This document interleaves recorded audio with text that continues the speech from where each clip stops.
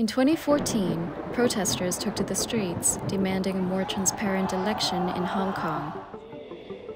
They carried umbrellas as a form of passive resistance and occupied major roadways for 79 days. The 2014 umbrella movement was followed by the 2019 anti-extradition law protests. 我哋唔知呢段運動嘅結局。 10 years ago, I was a student activist, a student leader. So now I'm a political exile, mostly based in the US. My name is Ivan No. In 2014, I am the vice chairman of the Hong Kong Federation of Students. My name is Leo. 2014 is like a enlightenment to me. In 2019, I assist in building roadblocks. Then I become a driver to transport those protesters. I'm Jackie Chan. I've been a social worker for about 20 years. I was arrested and charged while on 31st August 2019. I'm Ronson Chan. I'm a journalist in Hong Kong. Many protesters were motivated by an expectation that the former British colony was supposedly guaranteed political autonomy for 50 years following its return to China in 1997.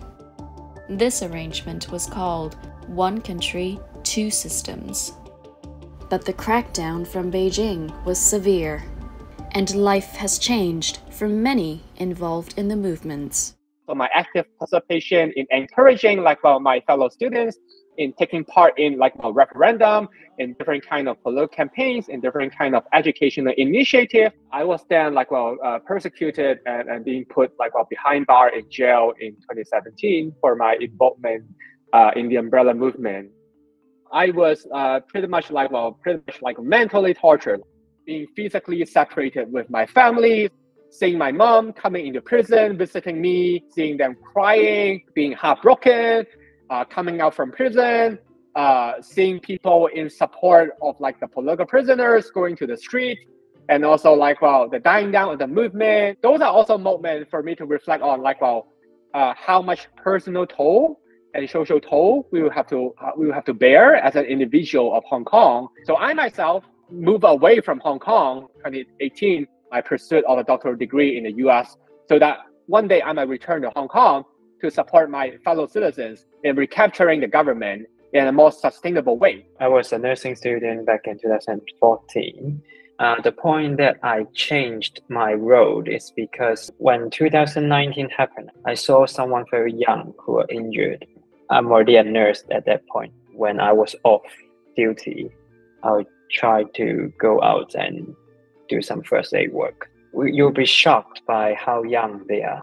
It's quite traumatized when you're seeing some young people being beaten. University campuses became a battleground between the police and protesters.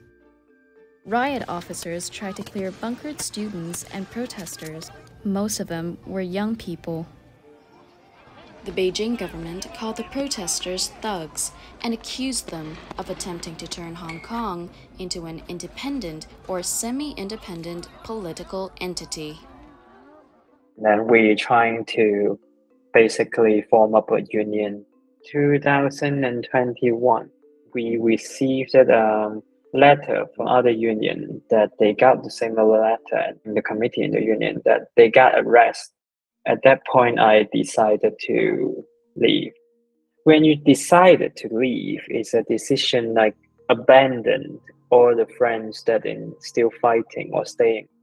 The city has experienced a pronounced exodus. Estimates range as high as 500,000 people. The Hong Kong government has placed million-dollar bounties on political activists who have fled overseas. If I have to sum up the past 4 years since I left Hong Kong, it would be I hit the rock bottom. I came to the US in 2020 to seek political asylum, and the hardest time was the waiting for a work permit. I couldn't find a job. I couldn't find a proper place to live. I feel like I betrayed my friend back in Hong Kong, and I started to blame myself. Eventually, I realized that it's just It's just depression. I received counseling. I was able to connect with other exiles, and I was able to start to heal myself. We had a group of social workers. We call us battle social worker. Because in our usual work field, we always handle different kinds of crisis case. After 12 June 2019, we found that the emotion of police, well, some police are out of control. Therefore, we hope that to alert the police not to use the excessive force to the people. I was arrested and charged with while on 31st August 2019. If I lose the case this time, I will go to jail. The government's response seems to be increasingly punitive. Chan said she's seen many cases of people charged with rioting merely because they showed up at the scene of protests. There are more influence on my career. I've seen the social worker registration board had helped my renewal of social worker license. Then no non-governmental organization would employ me. This is a winter for the local journalists because the Apple Daily closed. Jimmy Lai and the senior management of Apple Daily had been arrested, and then the close of the Stand News, and including 2 editors-in-chief were arrested. It really a high risk for Journalists Association at that moment. Chan burned many of his reporter notebooks. And I burned all away because if I keep it, I'm afraid that they will be collected by somebody. Chan stepped down as head of the Hong Kong Journalists Association in 2024. His successor, Selina Chang, says she was fired from the Wall Street Journal for her role with the organization. Dow Jones, which publishes the newspaper, refused to comment on individuals.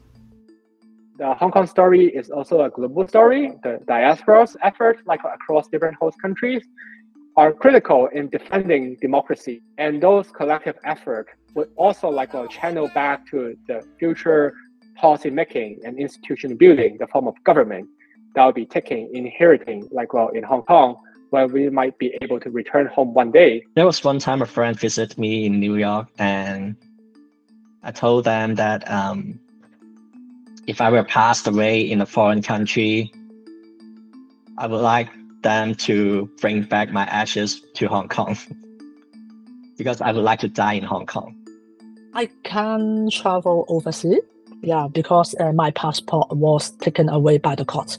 I also need to prepare my mother to accept that if I may lost in the retrial, but I'm lucky that I have 5 years to help her to prepare. People who are actively involved before will have lots of trauma. We may need to explore some healing. For me, actually, to live a normal life, you kind of hiding those memories and hiding those emotions. I have phobia on pepper spray. For example, I may dreamed I was in my secondary school and I saw my students that they trying to protest on the road and got the attack from the tear gas.